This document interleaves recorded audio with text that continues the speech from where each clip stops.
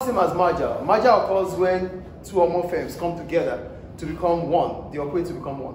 But when it comes to demerger, it means a firm or there's a split in that business or in that company to have separate entity.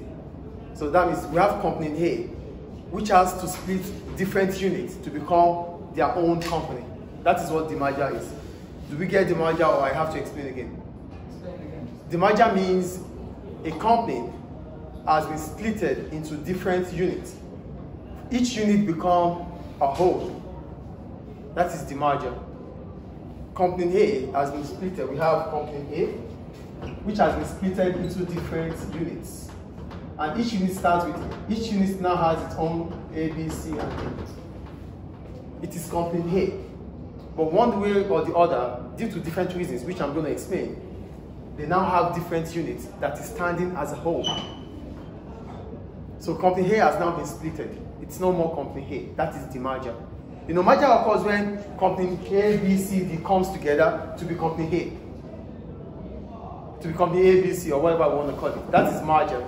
But demerger means company A has been splitted into different units, and each unit becomes a whole. One business. A whole. A whole. Become its own. Oh yeah. So what becomes business? Each business becomes their own business. Its own business. That is demerger. Do we get demerger? They don't take orders from like company A. Right? What? They don't take orders from Yes, company A. sort of. So it becomes an independent entity. It stays on its own.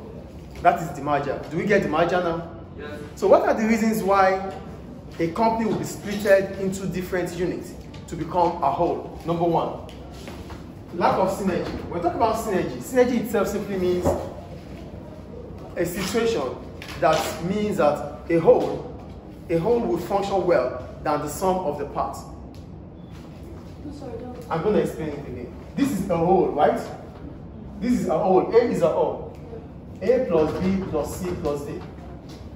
Coming together to become one. So what we're saying is that if all these companies come together, they work as one, it's better than them working separately. So a whole is bigger, better, more efficient than the sum of a part. So instead of A to do its own, B to do its own, C to do its own, D to do its own separately, and putting them together, they are not going to still be efficient as coming together to become A. That is what synergy is. Do you understand what synergy is now? Synergy is a situation whereby you think about a whole bigger and better than the sum of the parts. Do you understand synergy now? Yes. Is it clear, or I need to explain again? The first reason why a firm might be splitted into different units is because they lack synergy. And what is synergy? Synergy means when a whole is bigger and better than the sum of the parts. So we think that as a whole, we are supposed to be more efficient. As a whole, we are supposed to be more efficient. But we find out that we are not efficient. So we demerged. We demerged. Lack of synergy. Do we get it now or not? Yes. As a whole, we're supposed to function well, better, efficient. But we find out that something is missing. We're not efficient. So the mindset is to come together to be one and perform well. But what we are witnessing is the reverse. As a result, we have to demerge. Maybe I need to find myself, you need to find yourself, he needs to find herself, she needs to find herself, he needs to find himself. Because working together is not giving us the result. So that is lack of synergy. So lack of synergy will bring about demerger. We didn't function well together. Then maybe we will function well separately. Do we get it? Yes. Yes. Great.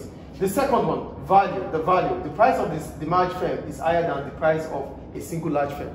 So the value here is, the company is A. The worth of A is not as much as the worth of B or C or D. So what I'm saying is, take the firm away, take each unit away. You find out that the worth of each unit is bigger than the worth of the whole firm. So what I'm saying is this. IKS as an example. There's IKS. It's a school. So let's take the branch in Siraj away from the branch in Tegmata, for example, just cite an example, you find out that the branch in Tegmata is more valuable than the branch in Siraj, for example. Do you get the point here? Yes. So it means Siraj, the branch in Tegmata, can stand as a whole on its own.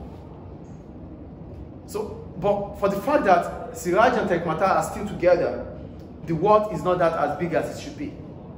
But taking it out will show you the real value of the one in Tegmata. So that means the one in Tegmata is the one carrying all the value of the school. Do you get it? So for its benefit that it demerges, so it stays on level. So sometimes firms, the demerged firm has a higher price than the whole of the firm. Do we get it? Or I should cite another example. No, we get it. We get it. Good. That's the second reason. The third one is focused company. Some businesses, they don't need to spread their risk. They don't need to diversify. They only have to focus on certain group of customers. But being in that group, being in that company, does not allow them to focus. Big firms diversify, they spread risk. They have different product portfolio. They have different dealings. Yes or no? Yes. But this might be the weakness of some unit in that company. So that unit wants to stay out so that it can focus on its own customers. Do we understand focus company here? Yes. It's about the market itself. But when you are a unit, when you are a whole, you don't have the opportunity to stand or to decide alone because you are a whole. But you find out that you can have a specific group of customers, but the business or the company is not allowing you to have this focus, this target. Then you need to live. You need to live by separating, by demerging. Do you understand focus company here? Focus company means the business, the unit that has been splitted, can now focus on specific aspects of a market instead of focusing on diversification. Oh, IKS does education, it does health, it does finance, it does all these things. Why can't IKS have a finance company separately that focus on finance? Do we understand focused company? Do we understand or not, please? Yes. Some doesn't understand. Yeah, I will explain again. We are talking about why firms can demerge, can become a whole on their own after splitting. One of the reasons is that you find out a niche. You find out that you can actually focus on specific customers. But being in that company, being part of that whole, you cannot. Sometimes you need to move out of that shell to become your own, to become who you want to become. So a lot of businesses, because they are so big, hello, are you here? A lot of businesses, because they are so big, they cannot focus on specific aspects of the market.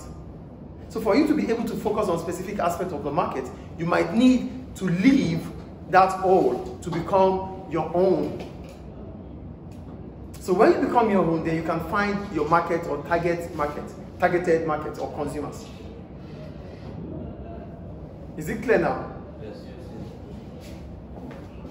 And the last, that's the last one. So these are what we call demerger. Demerger occurs when there is a split in a company to become different units. That is demerger. And these are the reasons why demerger occurs. There's lack of synergy. When we talk about synergy, it's a mindset that tells us, that allows us to know that a whole should be bigger and better than the sum of the parts.